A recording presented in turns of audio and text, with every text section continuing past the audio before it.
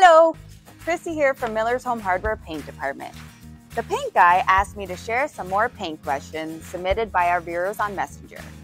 So the first one here is from Joan in Oliphant. Dear Krissy, I would like to paint my front door.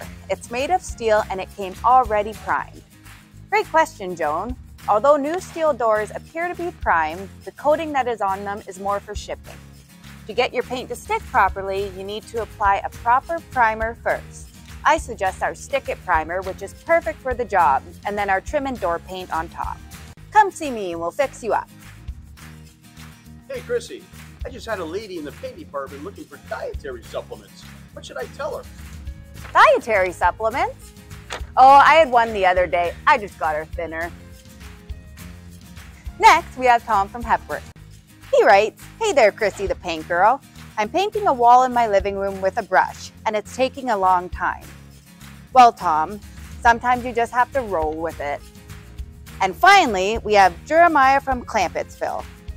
He asks, Hey, Krissy, are you single?